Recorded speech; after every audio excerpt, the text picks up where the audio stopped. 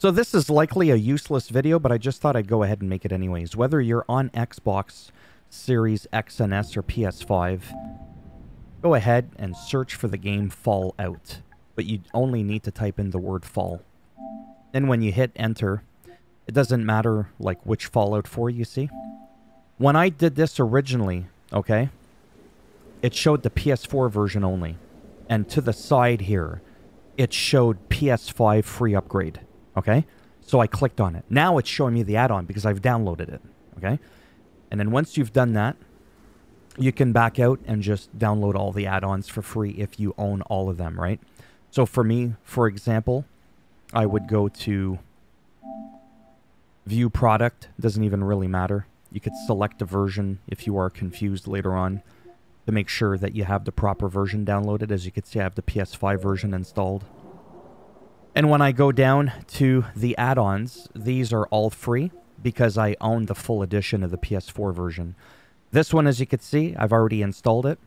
When you click on these individually, what's interesting to note is there's no technically, there's no PS5 version. See, if I go and look at the download, it'll show that it's the PS4 version of the download.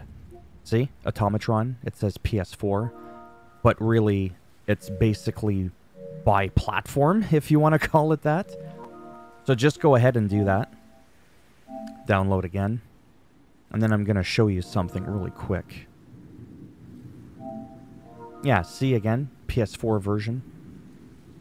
It's not really the PS4 version. It looks like it's only the PS4 version, but it's really the PS5 one.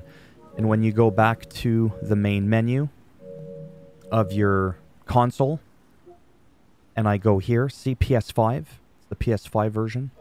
And if I go to manage game content, you could see that I have Automatron, I've got Bar Harbor, Contraptions Workshop. Like, I've got other ones downloading, but it shows you that these are compatible, okay? So it will look a little bit weird. See, even when you're here and you go down to add-ons, see?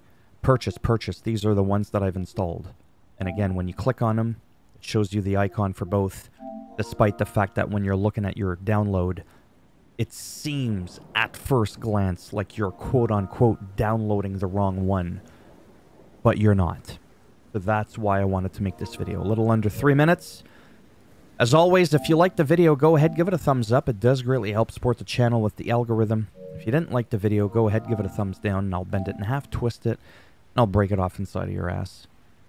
And if you want to subscribe to the channel, I mean, naturally, that would be fantastic now, wouldn't it? But if not, thanks for stopping by anyways. Take care, and maybe I'll see some of you in the next one. See, it is technically updating the Fallout 4.